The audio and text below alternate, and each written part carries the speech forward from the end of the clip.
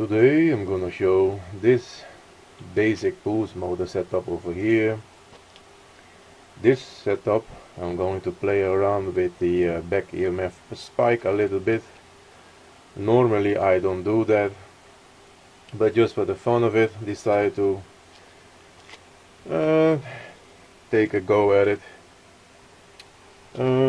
Here, this is just a simple Bedini type circuitry.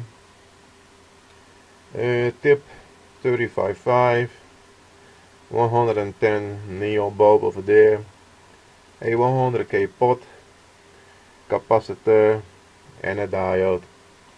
At this moment I'm not using the back EMF.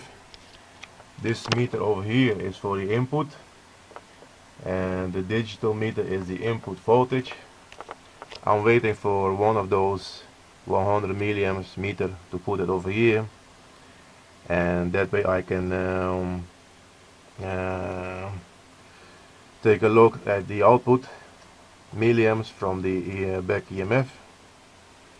This rotor over here is they call this mechanical plastic. It's very good plastic. It can handle a lot of pressure. Not that I need it with this rotor, but I decided to use it to make some rotors. And on the bottom,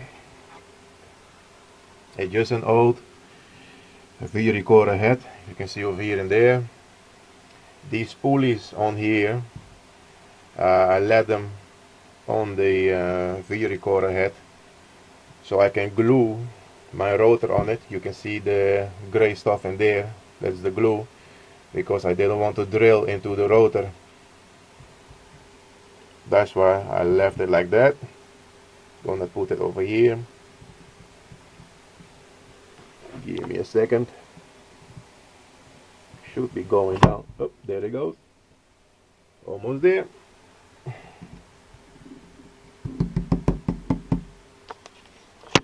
Give me a second. Two hands is always better than one hand. Yep. Okay, it's in its place. I'm gonna take it off. You can see it spin freely. Gonna drive it on a 12-volt battery, which is now at 12.8. Let's start this puppy up, give it a little spin. It's pulling now around 50 milliamps. Let me adjust the pot a little bit. Now it's around 40 milliamps. There you can see the neon going. The speed isn't that much. It's around 400 RPM, which is more than enough. The drive coil is an air core coil, and I have a little bit of the trigger coil on there also. My trigger coil is on the top and on the front. Just a few turns over here.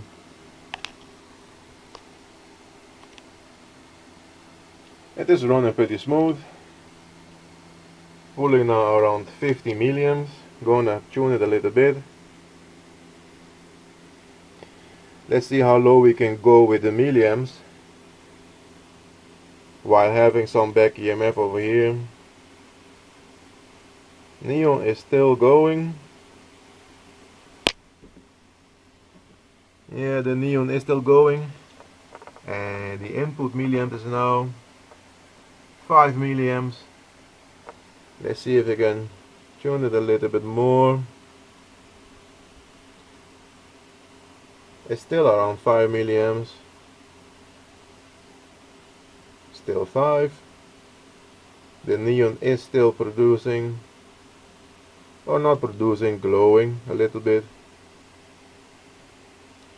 Yeah, just a tiny bit below 5 now. Not much.